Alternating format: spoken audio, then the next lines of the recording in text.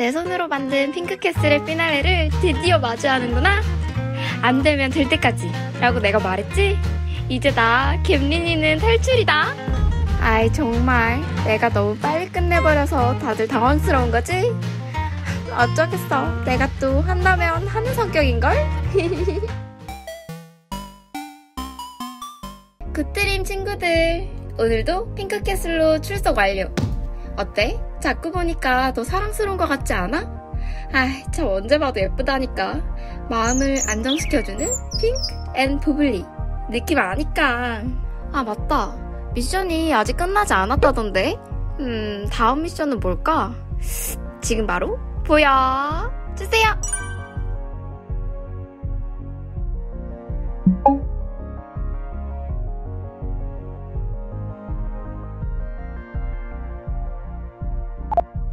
아이 뭐야, 미션2는 게이트에서 인생샷을 한 장씩 찍어오면 된다는 거지?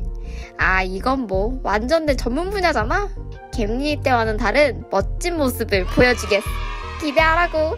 좋아, 게이트가 총 3개고 게이트마다 한 장씩 인생샷을 찍어야 하니까 우선 1번 게이트부터 시작해보자. 게이트 1번 앞에 도착 완료. 카메라는 이렇게 들면 되는 건가? 예쁘다. 아 오늘 외모 컨디션이 좀 좋은데?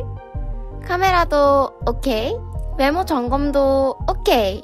이제 미션을 시작하러 가보실까? 가자! 순간이동! 뿅! 어지럽다. 이 순간이동이 너무 빨랐나? 다시 정신 집중! 안돼 미션 해야지. 어디 한번 게이트 1을 둘러볼까? 포토스팟이 엄청 많은 것 같지 않아? 필살기! 인생샷 레이더 작동! 게이트 1은 여기 이 그네가 하이라이트지. 날개가 진짜 예쁘지 않아? 일단 기본으로 한 장. 이건 내 팁인데 짝다리를 짚어주면 다리가 길어 보인단 말씀. 다음은 머리 위로 뿔! 우와, 이건 내 비장의 무기인데. 좋았어. 다음은 어디서 찍어볼까? 가운데엔 보블리, 양옆으론 그네까지? 여기선 안 찍을 수가 없다. 카메라 준비됐지? 저 위에까지 잘 보이려면 점프샷이다! 이 타이밍이 안 맞네. 이거 뛰면서 촬영까지 하려니까 되게 어렵네. 눈까지 감아버리고. 이번엔 제대로 가보자. 지금이다! 나이스! 성공! 오, 여기 앞쪽도 사진 찍으면 되게 예쁘겠다. 일단 테스트로 한번 찍어볼까? 좋은데? 여기 뭔가 공간도 넓고 배경도 깔끔한 게 내 안에 숨겨둔 댄스 본능이 다시 살아나는구나. 1, 2, 감사합니다. 좋은 퍼포먼스였다.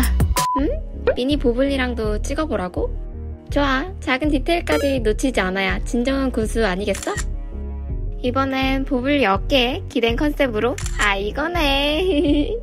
눈에서 꿀이 뚝뚝 떨어져 보이지 않아?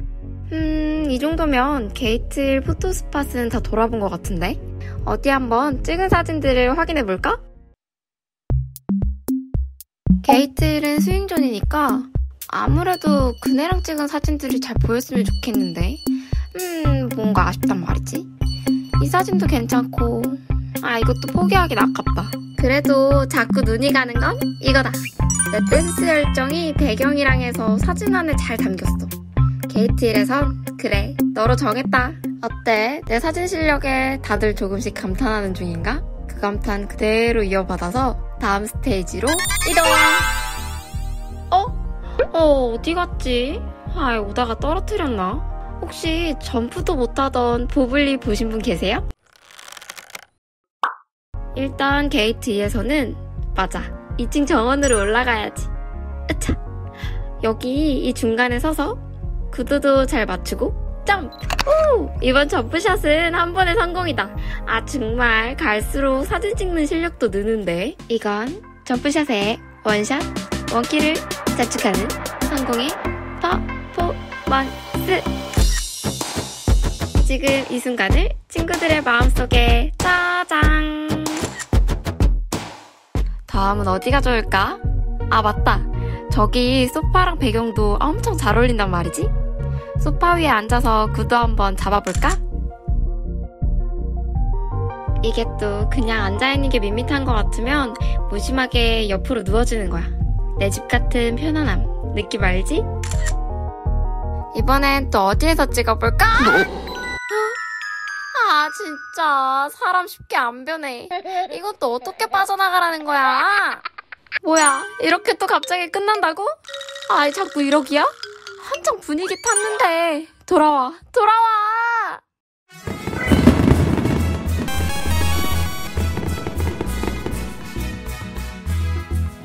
헤이 친구들, 남은 인생샷 사진도 궁금하지 않아? 엄청난 사진집도 대방출할 텐데 말이야. 우린 금방 또 보자구.